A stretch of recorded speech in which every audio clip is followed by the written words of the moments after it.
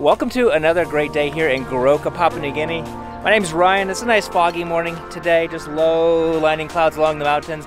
And we're heading out on a 20-minute flight out to Samogu today. We've got like 900 kgs of cargo, pretty much full up, and we're gonna be doing a couple helicopter shuttles up to another location that does not have a finished airstrip. They have an airstrip that they're working on, it's not finished though. I'm heading out that way. I'm waiting on the helicopter right now to take our passengers out where they're going, and then they can give me a weather report in Samogu, and then I'll get out of here.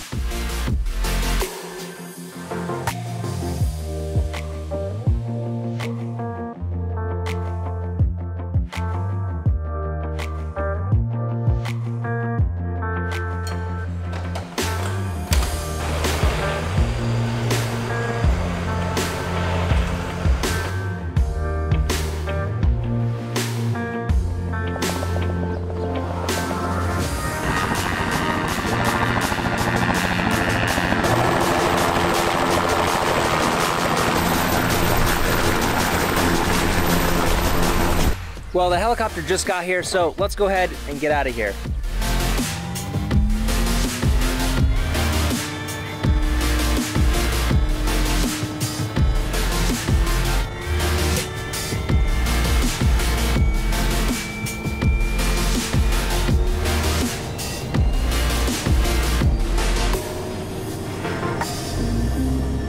So what I'm looking at for my weight, my fuel, and everything else, I fueled up for 760, which is IFR reserves out there and back, just because it's potentially, as you can see, it's just not that great of weather.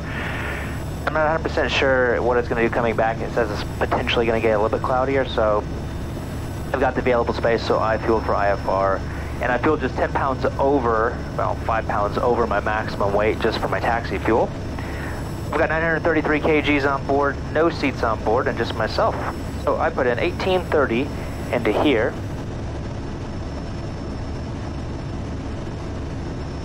Put my weight down, so now I'm 5 pounds over my maximum gross, which is just basically my taxi weight. We're allowed to do 50 pounds over, but I'm only going to use up 10, so I'm not going to do a full 50. Goroka Tower, good morning, November Tango Echo, request taxi Samogu 1 POB. November Tango Echo, Goroka Tower. Good morning, Ryan, and taxi for runway 17 left, and the backtrack lineup. QNH 1018, time check 26. Good morning, Raiden 1018, clear to backtrack lineup 17 left, November Tango Echo.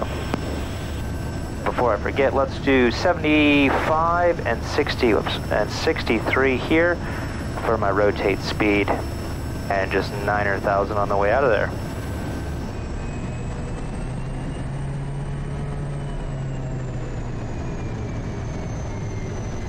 The helicopter, he's just loading up his passengers and cargo now. He's going out to another location that's close by where I'm going, and he's going to be picking up all of my stuff and doing shuttles up to where he's going right now. So this will be like a two-part video.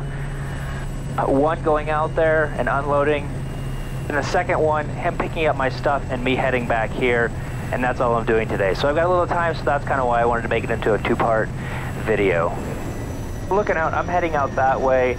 I can see, well, I can almost see the ridges, so I know the clouds are below 8,000. I'm going to 9,000. I can see the top of Mount Michael over there, which is at 12,000. So I'm guessing I'll be above the clouds at 9,000. If not, I can go up to 11. But then when we get out where I'm going, I've got a good weather report, so it should clear up by the time I get out there. Cap selectors, controls, our tolls will leave on. Switches and instruments I've already got set up. Our flaps are set, indicated, and verified out there. We don't have a radar on this one. I've got my trim set up. If we're not 50 knots by our taxiway, we'll board on the runway. After takeoff, we'll pitch for 85 knots, consider EPL. Not consider EPL, we'll introduce EPL. We'll consider feather.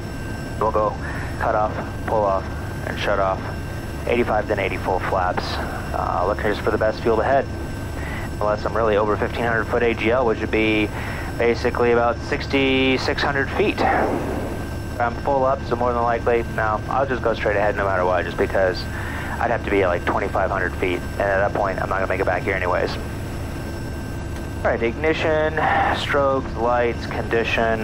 November takeoff, ready for departure. November Tango Echo 17 left and clear for takeoff.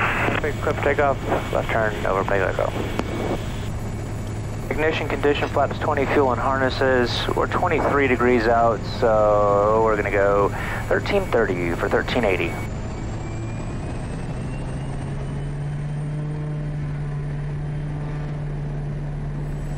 Work is set. Airspeed's alive. There's 720 in the ATT. We feel heavy today. I am full up.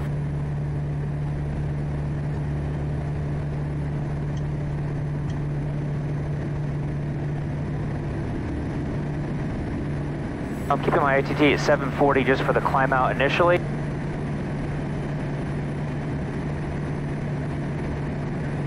And I'm just pitching for 85. Looks like we got a couple little low lying clouds right here, so I'm just gonna go ahead and make my turn now.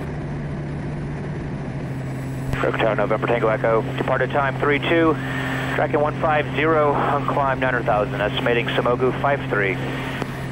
November Tango Echo, contact must be 120.7, secondary HF, 6622 at 15 miles. 120.7 or 662215, November Tango Echo. For my climb out, I'm wanting 2,000 RPM on my prop and 720 on my ITT. So it looks like there's like kind of what I was thinking. We've got 7,000, probably 500 foot layer right here. So I'm just going to do basically an S turn so where I can get back up over top of this layer at 9,000. And I think that will work for us. Looks like we can just barely creep over top of it, but yeah, just like I was thinking, it's perfectly nice right above this layer, 8,000 feet. Then I think about halfway out there, according to the Windy app, which is what we use for weather here, it was showing that it's going to probably clear up a little bit.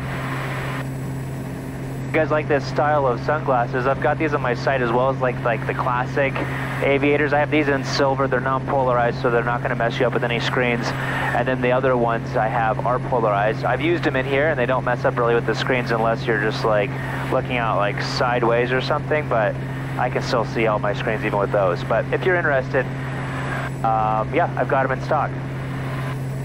So I need to head out actually this way. And just looking at kind of where the valleys are, you can't really see it here, but there's a big valley that goes basically on direct track. So I think that's going to be my best option for where the clouds go. I might actually have to go a little bit higher because that chime was just letting me know I'm just 200 feet before 9,000. And it's going to be really close. I think once we get a little bit closer, we can tell for sure. I might be able to squeak over top of these. And then on the way back, I'm thinking I might just come back the low route underneath all of this, just for something different. So yeah, if you're interested in that, stay tuned after this video, because yeah, it should be interesting. I think it's probably actually cloudier by the time I head back. So we'll see. As long as there's like just as long as it's not foggy underneath, we'll do the low route. Bring our power on back to 1,250 foot-pound of torque. Get a little bit of right rudder pressure out now that we're leveling off. And yeah, 9,130 feet should just do us fine getting us out there. If you're a flight simmer and you'd like to fly this same route here and follow along with this, check out my Patreon page. I'll leave links to a track that you guys can basically follow along here with the iPad. And I also have a Kodiak course, so if you're just now getting into flight simming and you want to learn how to fly the Kodiak, I also have a link down below. It's a few-hour course that just talks about, like, for one, everything about the Kodiak that I know that I can fit into this course, as far as like starting, takeoff, landing, the techniques that I use to be able to maintain my airspeed on final, cruise, climb, setting up a lot of engine management stuff, as well as a lot of G1000 stuff. So I know that every G1000 on the sim is maybe just a slightly different, but this is just the fundamentals of how to work it, where to start looking for, you know, your tapes and your altitudes and how to set things up, as well as some flight plans and stuff. So if you're interested in learning how to fly the Kodiak, check that link out. It's pretty cool. Well, I'll just kind of weave back and forth between these clouds. It looks like they're just right at my layer of 9,000. Now I'm just coming up to 16 miles out, so let's call Moresby if we can get a hold of them. Moresby 120.7, November Tango Echo. November Tango Echo, Moresby, go ahead. Good morning, November Tango Echo, 18 miles to the south, Goroka 9000, estimating Sumogu 50, copy traffic, Alpha November Juliet.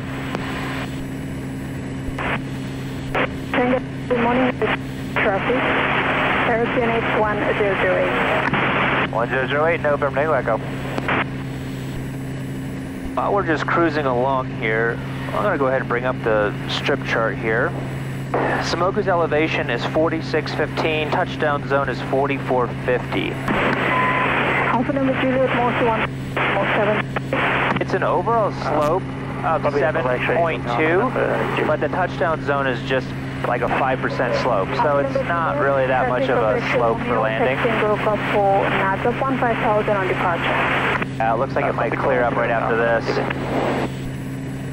Let's just throw my terrain on here. There we go. And it's a left-hand pattern. Nice, easy, last-minute go-around just because the valley opens all the way up to your left. So, yeah, there we go. Look at that. Open right up. And this valley over here is actually the valley that I'm going to want to go down. It's going to clear up. Does look like there's more clouds further on up, but yeah. I guess we'll just play it by ear when we get closer. If I find a way to get down underneath all this, I'm going to take it, because if I wait too long, then I'm just going to be stuck on top of it and it's not going to do me any good. And then I'm going to have to come back and try to find something. So if I find something, we are heading out, let's see, right here. So I'm going to come down this big valley, come around the hill, and then go in like that. So I only have, oh, how many miles do I have? I've got 22 miles left to go, so not very much further. Already halfway there, at least. But I think my best option is to head over here where this kind of lighter area is. That's where the biggest valley is, and that's going to be my best option for where the clouds are not going to be. Then I'm seeing, actually, further on up, I'm seeing the edge of maybe a hill pass up there. I am full up, like maximum weight, so I don't have the ability to, like, I don't know, feel like a go-kart and like whip around in these clouds and underneath of them all and make a lot of quick turns and climbs and stuff. My climb rate's going to be pretty slow today, probably like 650, maybe 700 at most. My margin are definitely a lot smaller today, just because there is a lot of clouds and I'm very heavy. So those are some things that I have to think of as just autopilot off. Because I'm not really seeing much around this cloud here. I see a little bit of hills over there on that side of the valley. But then I have a lot of clouds right directly in front of me. And then I'm seeing some darker area up there. That's just signifying that there's another mountain up that way, which I think is this darker area right here.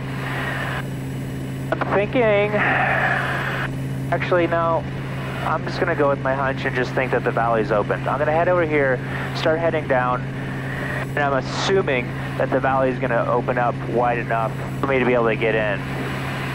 I'll start my descent now. Also, we'll get our selectors, turn our TAWs off, our VREF landing speed. We're going to be basically full up, so we're just going to land at 75 knots because it is a 5% slope. Our lights and inlet, we're going to do everything that we can so that when we get down close to the clouds, close to the ground, we don't have to do anything else other than just fly and look out the window. On our board, we're just 5 minutes out, but on our board, if we have to go around, it's power up, 20 degrees of flaps, pitch for 73, and a left-hand turn out. We're setting our ITD to 740. Up in harness, we'll get here in a minute. We'll do harness now. These kind of days, I actually really enjoy flying, if you're wondering. If I'm stressed or anything, I actually like when there's like clouds like this, just because it makes it more of a challenge when you go out to the same places like all the time. On great sunny days, I wouldn't say it's boring, but it becomes monotonous. But when you have to like get creative and figure out how you're going to get in there and problem solve, I really enjoy this. So the landing was 4450. Oh, 4450. So 5500 is going to be our circuit. I'm going to slow on down just because there's going to be a little more clouds here. Can't quite see around the next hill. The hill directly in front of me, I need to go around it and then around the next one as well. Okay. So, That valley right there is the valley I want to go up, I think. Let's go 10 degrees of left. Alright. Got that. I'm waiting, basically I'm looking to see if I can find the river I'm looking for.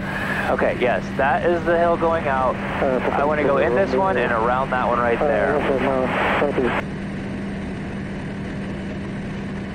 And we're going to be landing on runway 16, so let's OBS runway 160. All stations Samogu 120.7 November Tango Echo, 5 miles to the north, passing 6,000.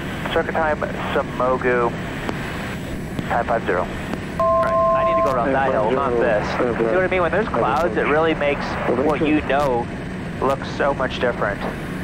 But the clouds are high enough to where I can get out of here easily, even with a full load of coffee, which I'll be picking up out of here today. Moresby 1207, November Tango Echo, in the circuit, Samogu, report after landing. I think I'm going to get him on VHF. Moresby 6622, November Tango Echo, in the circuit, Samogu, report after landing. Moresby 6622, November Tango Echo. Alright, well, we'll worry about him when we get on the ground. Alright, I see the strip is open. That is awesome. Let's go 10 degrees of flaps now. Lots of clouds in the pattern. It looks like it's open enough to get in there. I think there's just a couple right here and then further on back. 4850 right now, so we're a couple hundred feet below our pattern altitude, but I think I'm just going to do a revised pattern altitude. Maintain this. Turn final. I really want to be at 5,000, but if I turn at 48, oh yeah, see how it's opening up a lot? I think I'm going to still remain like 4,900. I normally want to turn right over there at 5,000. But it's opening up really well. The helicopter has to head up there. It looks like a little bit of light showers up that way, but not terrible. Look like I might have potentially a few knot tailwind, maybe up to 4 knots is what I have showing right now. I'll just land past, I'll be landing on the first cone in, not the first of the in, because that's the threshold. Don't see anybody on it. Before I go into this cloud. I'll go 20 degrees of flaps now. Prop and harness is good. Flaps to go. Run 75, 85, and 95. So I'm at 95 now. We'll remain 95 until we turn our base.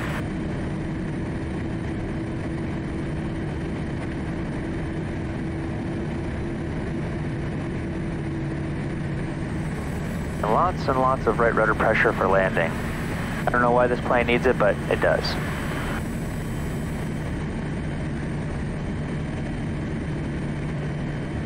Going to 85 for base.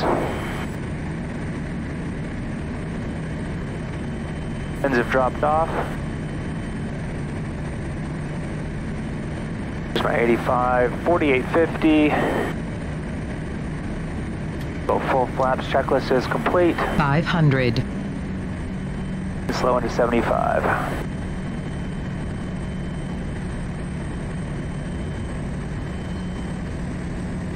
Now it's a headwind. 500. Imagine it'll turn into tailwind here in a minute. Here's my 75. 100 feet on the descent. We're looking for a little bit steeper, so I'm just going to hold my altitude for a second. Then reestablish my glide slope down.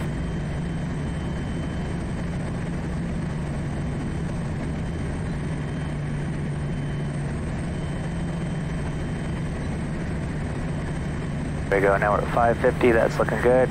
75 500. 2 knots crosswind. 1 up uncommitted.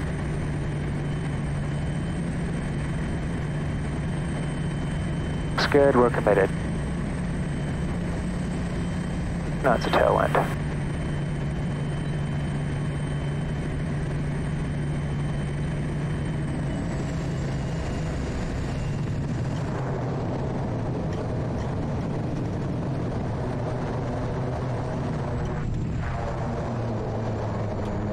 look at all that mud all over my windshield now. Lovely.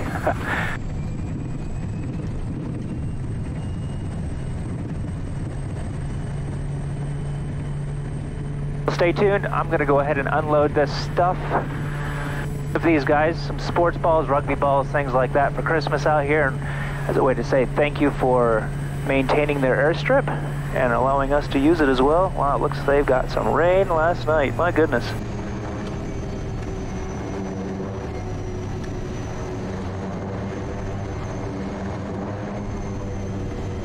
There we go. Yeah, I imagine it rained out here all last night as well. But they've got a nice rugby field down there, so I know they'll appreciate the rugby balls. All right, let's shut down and unload all this stuff.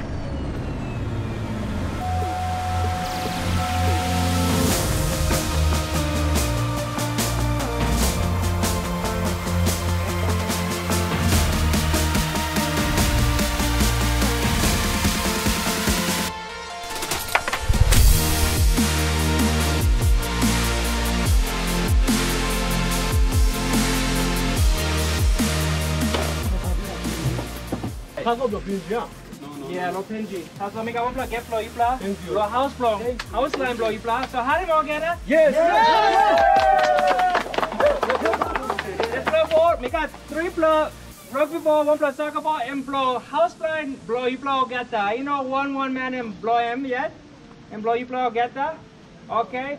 Mr. We plug, walking plenty, lawyers to blow, you plug. Now, maintain him, now big blow walk. So, make a like, talk, thank you, walking this kind of walk, okay? So, so you can mark him who's up by holding his stuff? Yes. Okay. So you can mark him who's up by holding him. You don't mark him yet. So you sabi who's up him, good man, mark him by holding his stuff. Now you sabi, okay?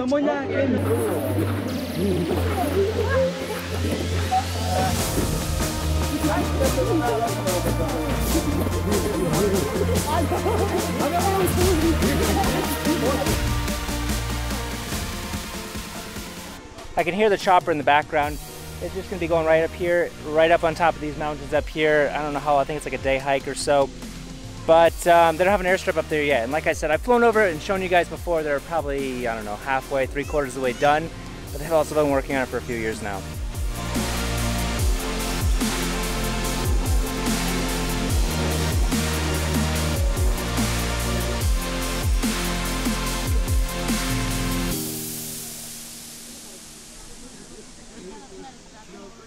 I hear the chopper coming, so we've got to get 465 kgs on the first load, 465 on the second load, then I'm out of here, hopefully with some coffee. So if you want to see the next part 2 of this, where we're loading up the helicopter, doing the shuttles up there, dropping it off and getting out of here, and doing the low route back to Goroka, stay tuned for the next video.